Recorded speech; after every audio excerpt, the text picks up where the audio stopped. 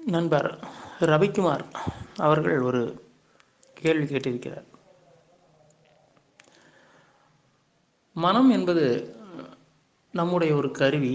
ஆனாலும் நாம் மனதை ஆள்வதை விட மனம் தான் நம்மை பெரும்பகுதி ஆளுமை செய்கிறது. மனம் என்பது நம்முள் இருக்கும் ஒரு பகுதியாக இருப்பினும் நமக்கு அப்பாற்பட்டு அது தனித்தன்மையோடு இயங்குவது போல் தெரிகிறது அப்படின்னு கேட்டிருக்கார். உண்மைதான். மனம் நமது ஒரு அங்கம்தான். இது ஒரு மறுக்க முடியாத உண்மை. நீங்கள் மனத்தை மட்டும் துண்டாக அகற்றிவிட முடியாது. உங்களது கைகளைப் போல, கால்களைப் போல, விரல்களைப் போல, மற்ற உறுப்புகளைப் போலதான் மனமும். இதில் ஒரு சிக்கல் என்னவென்றால், உறுப்புக்கள் யாவும் நாம் பிறந்த உடனேயே நம்முடனேயே தோன்றியது. ஆனால் மனம் என்பது அப்படி அல்ல. அது இடையில் நாம் சேகரித்து கொண்டு வடிவமைத்தது. உதாரணமாக, மனம் என்பது வெண்மையான சுத்தமான நூலாக, வெண்மை நிற நூலாக நமக்கு கொடுக்கப்பட்டிருக்கிறது. நாம் பிறக்கும்போது மனமும் இருந்தது நமக்கு. அப்போது அது நூலாக இருந்தது, மூலப்பொருளாக இருந்தது. பின்னர் அது நம் வாழ்வின் நடுப்பகுதிகளில் மனமானது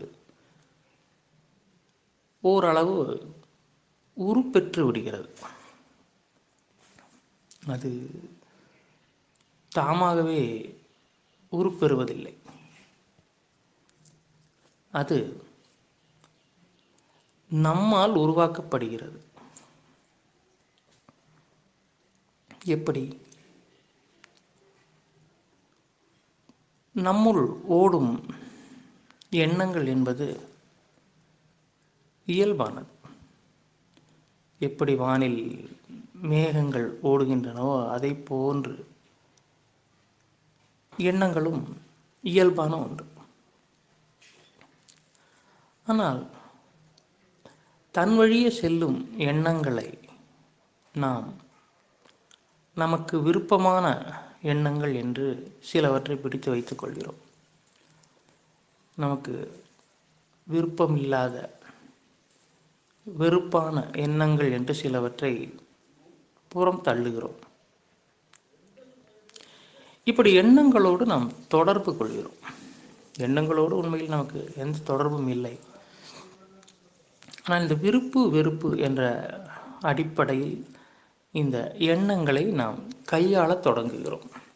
அப்படி கையாளும் போது என்ன ஆகிறது என்றால், நல்ல எண்ணங்கள் என்ற சிலவற்றை நாம் நமக்குள்ளே பிடித்து வைத்துக் கொள்கிறோம். இது இருக்க, தங்குவதற்கு, இவற்றை வைப்பதற்கு ஒரு இடம் வேண்டும். அதுதான் மனம் என்று அழைக்கப்படுகிறது. இந்த எண்ணங்களை வைப்பதற்கான இடம். எப்படி மனிதர்கள் தங்குவதற்கான இடம் வீடு என்று அழைக்கிறோமோ, அதே போல எண்ணங்கள் தங்குவதற்கான இடம் மனம்.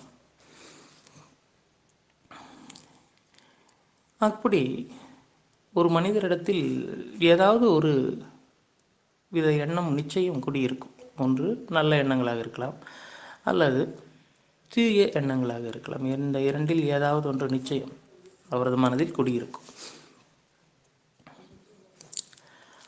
அப்படி சேமிக்கப்பட்ட எண்ணங்கள் ஒரு வடிவம் பெறுகின்றன. நல்ல எண்ணங்களாக இருந்தால் நீங்கள் அதை செயல்படுத்தும் போது உங்களை நல்லவர் என்றும்,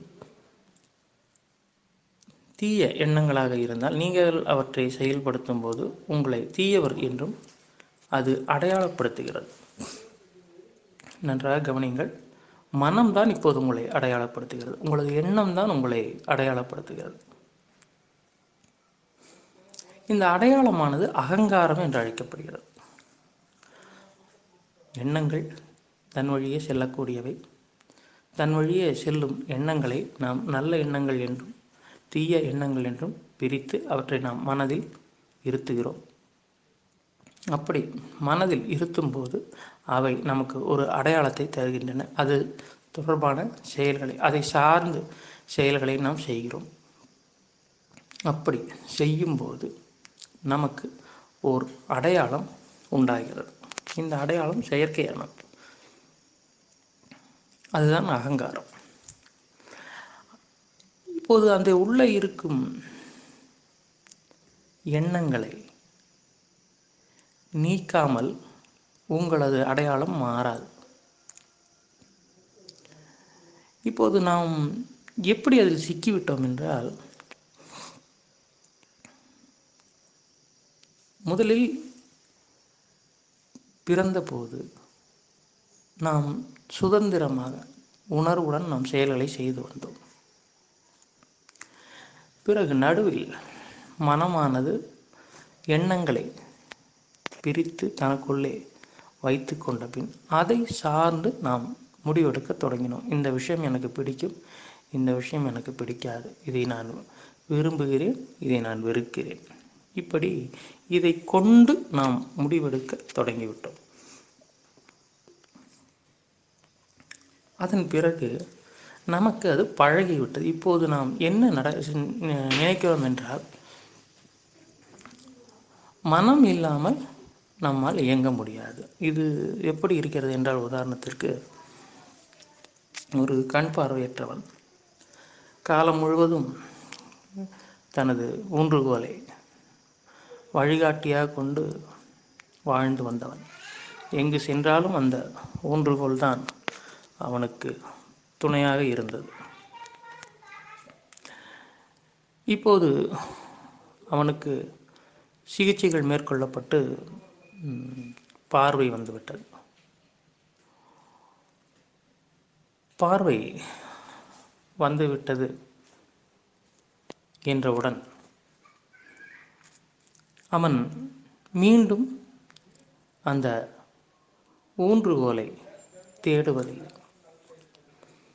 பார்வையற்றவனுக்கு அந்த ஊன்றுகோல் தேவை. அது இல்லாமல் அவனால் நிச்சயம் இயங்க முடியாது. ஆனால் பார்வை வந்தவுடன் அந்த ஊன்றுகோலானது அவனுக்கு தேவையற்று போய்விடுகிறது. ஆனால் மீண்டும் அவன் ஊன்றுகோல் வேண்டும் என்று எதிர்பார்த்தால் எப்படி இருக்குமோ அதை போன்றதுதான் இந்த மனம் என்ற விஷயமும். முதலில் நாம் உணர்வில் வாழ்ந்து வந்தோம் குழந்தையாக இருக்கும்போது. அப்போது நமக்கு மனம் தேவையில்லை. மனம் என்பது இங்கே ஊன்றுகோல். மனம் என்ற ஊன்றுகோல் தேவையில்லை. நீங்கள் இடையில் கொஞ்ச காலம் உணர்வை தொலைத்துவிட்டு குருடராகிவிட்டோம். குருடராகி மனம் என்ற ஊன்றுகோலை பயன்படுத்தி தட்டு தடுமாறி வாழ்ந்து வந்தோம். பிறகு நமக்கு விழிப்பு உண்டாகி ஞானம் என்ற பார்வை வந்தவுடன் இந்த மனம் என்ற கருவியை மீண்டும் நாம் தூக்கி போட்டு விடுகிறோம். மனம் என்ற ஊன்றுகோலை கைவிட்டு விடுகிறோம். இப்போது மீண்டும் நாம் உணர்வில் வாழ்ந்து வருகிறோம். மற்றொன்று,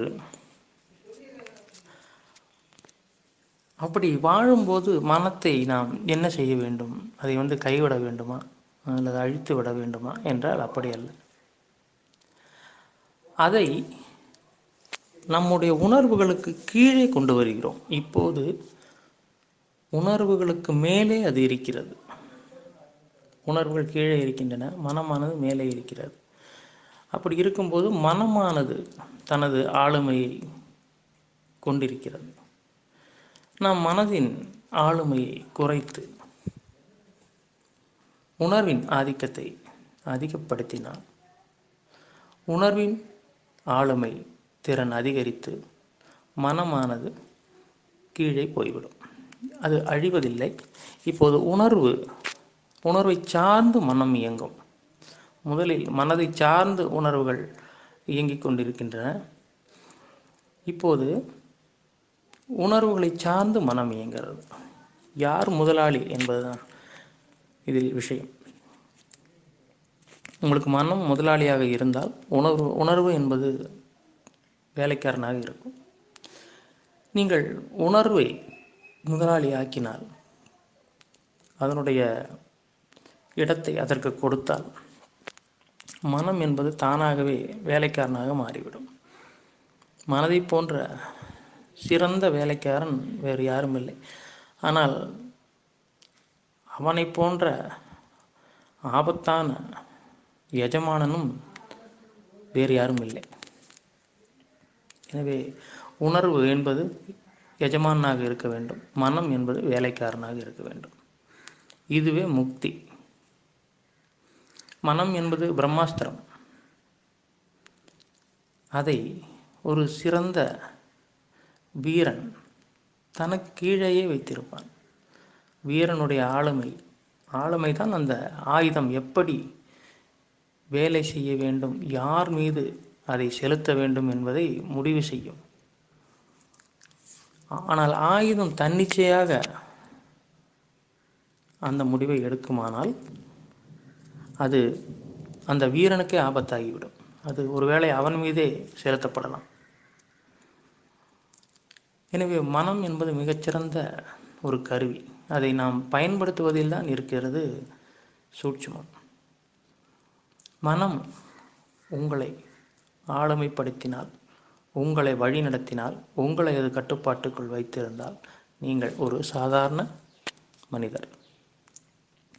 மனதை நீங்கள் கட்டுப்படுத்தினால், மனம் உங்களுக்கு வேலைக்காரனாக இருந்தால், நீங்கள் இடும் வேலைகளை, கட்டளைகளை அது நிறைவேற்ற தகுதியாக நீங்கள் அதை மாற்றி வைத்திருந்தால் அதுவே முக்தி, அதுவே ஞானம் என்று அழைக்கப்படுகிறது. எனவே உங்களுக்கு எஜமானாக மனம் இருந்தால் நீங்கள் சாதாரண மனிதன். மனதிற்கு எஜமானாக நீங்கள் வாழும் வாழ்க்கை முக்தி. நன்றி, வணக்கம்.